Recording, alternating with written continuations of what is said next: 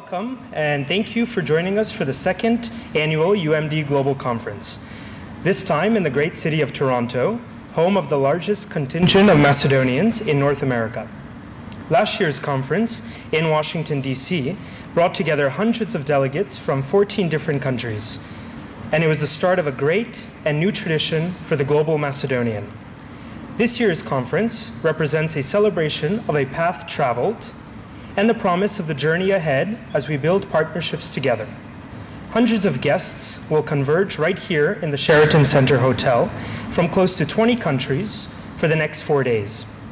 Now, I would like to take this opportunity to thank a few of our key sponsors for this year's conference.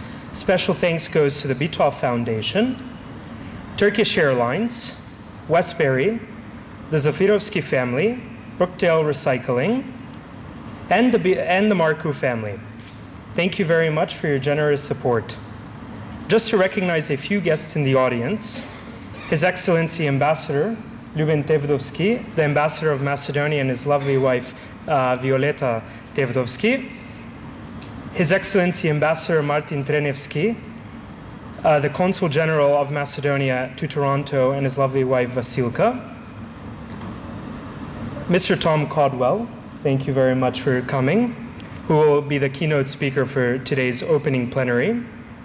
Mr. John Bitov, Mr. John Bitov Jr., Mr. Mike Zafirovsky, Ms. Elizabeth Naumovsky, Ivona Greenberg, a member of our board, and she will be moderating the next panel, Mr. Boban Jovanovski, and the various representatives from our communities worldwide, from countries coming from Australia, Romania, Albania, Greece, Germany, France, among others. Ladies and gentlemen, this year marks the 19th anniversary of independence for the Republic of Macedonia. Our forefathers fought for a sovereign, independent, and democratic Republic of Macedonia, and their dream was realized in 1991. The road to independence was not easy, and the road ahead promises more difficulties. Today, Macedonia and the Macedonian people face many challenges, including the right to its own identity, together with the unfettered right to civil and human rights and greater economic stability. But together, we'll meet and overcome these challenges. The United Macedonian Diaspora was founded on the universal ideals of peace, freedom, self-determination, and equality. UMD views the Republic of Macedonia, its people, and the diaspora as partners working together to strengthen Macedonia to meet the challenges of the 21st century. For this purpose, we have chosen the theme of our conference to be Building Partnerships, which highlights the underlying topic, the global Macedonian. United, we can make a difference.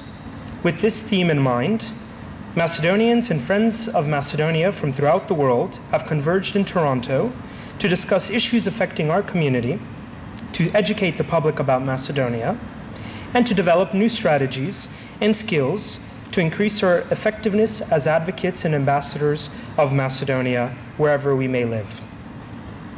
Before I call on the next speakers, I'd like to thank our volunteers which put together this conference and our planning committee, because without them, this would not be possible.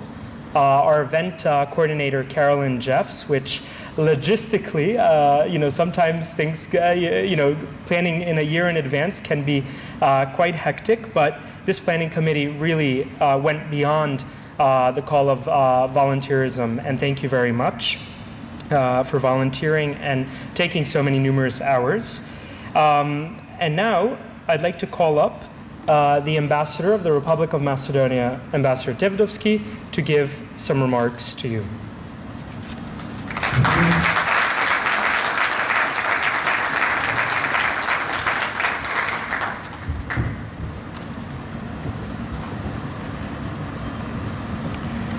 Your Excellencies, distinguished guests, sisters and brothers Macedonians. During these days, Toronto is transformed into a center and vibrant nucleus of the Macedonian united mind and soul from around the world.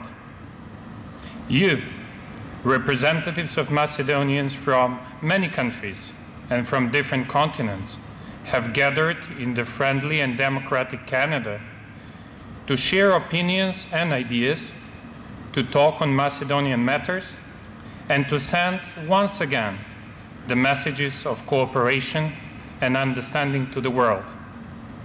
This Global Macedonian Conference has united people of Macedonian origin that belong to the academic, business, and political elite of Canadian, American, and other societies. It has gathered as well a lot of good friends and partners that work closely and feel closely for Macedonia and the Macedonians. Therefore, this gathering represents the maturity, the awareness, and the commitment of the Macedonian nation in the creative competition of the globalized world. I am proud, as Ambassador of Macedonia to Canada and as a Macedonian, with the wise decision to organize this great Macedonian gathering right here in Toronto and in Canada.